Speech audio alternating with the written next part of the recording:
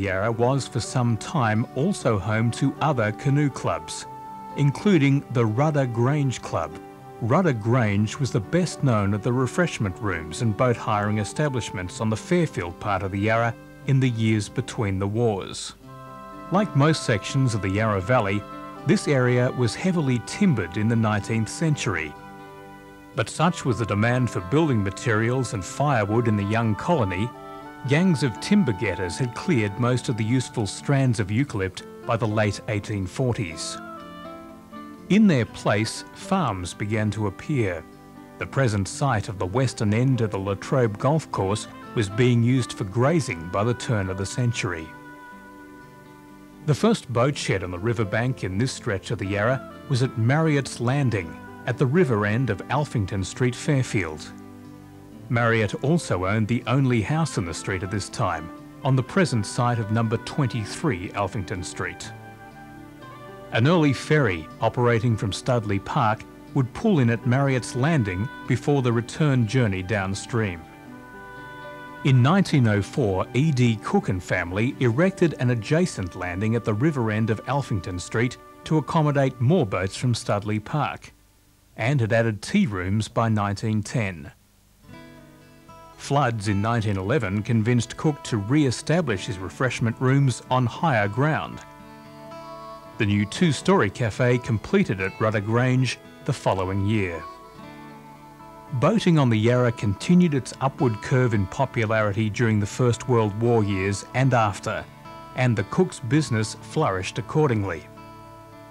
Ground improvements were also made, with a pond and ornamental fountain added in 1915 and occupying pride of place in the Rudder Grange Gardens. Much of this was washed away during the Great Flood of 1934, and the restored building and grounds acquired in 1938 by new owner Carl Sirac never quite recovered their pre-flood splendour. Rudder Grange was also affected by a series of lesser floods during the 1950s, and while the boat building business established by Sirac continued during this period under the next owner, when he sold out in 1959, its fate was effectively sealed. The main building was mooted as a potential artist's recluse for a time, but it was eventually declared derelict and demolished in 1963 by order of the Heidelberg Council.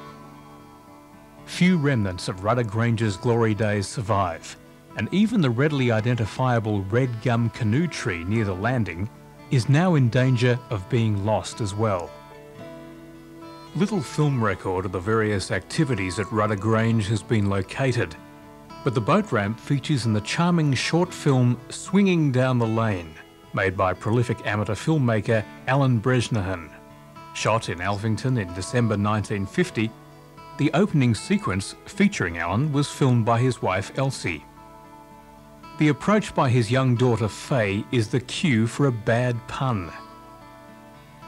Alan succumbs to the request nevertheless, opens the back gate on Perry Street and waves goodbye as he watches her head off.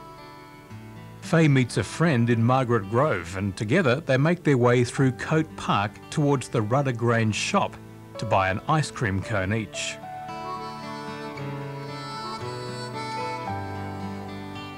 The remainder of the film shows the girls exploring the Coate Park area, and to incorporate views of the Rudder Grange landing, a section of Yarra Bend Park on the opposite bank of the river.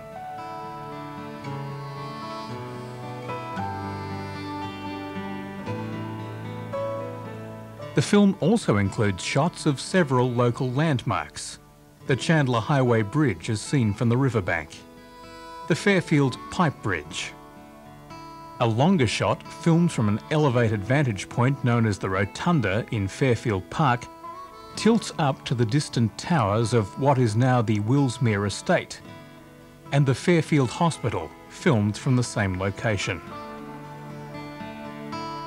This small slice of semi-urban life in 1950 has become, more than 50 years later, a valuable film record of a simpler, less hurried time.